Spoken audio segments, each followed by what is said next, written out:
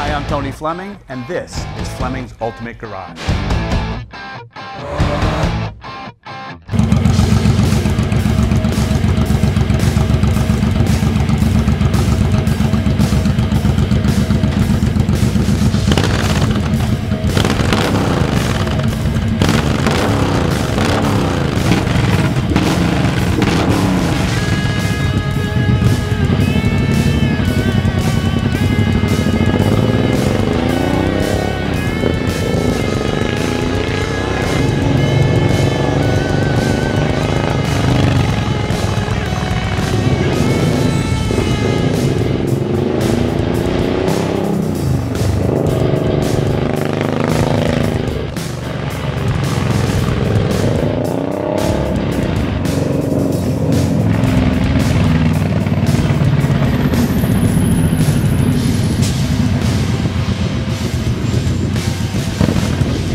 Hey Ray, thanks for joining us on today's video. Listen, there are a lot of cruisers available out there, and I get that, and I don't blame you for looking at a bunch.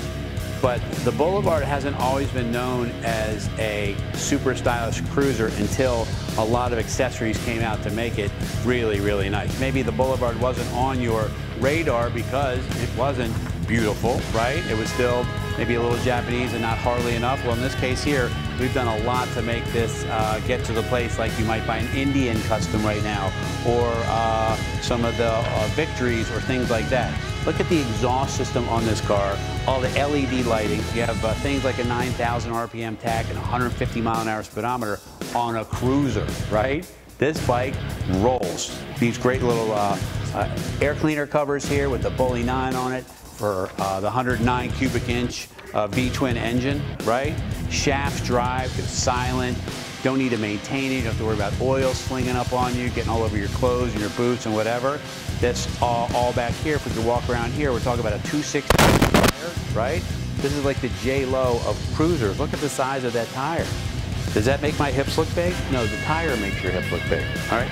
Little things like this, LED lighting, and then we went ahead, and this used to be all of the tag stuff that you'd get there. This has been moved over to here. All of these pieces are billet, right?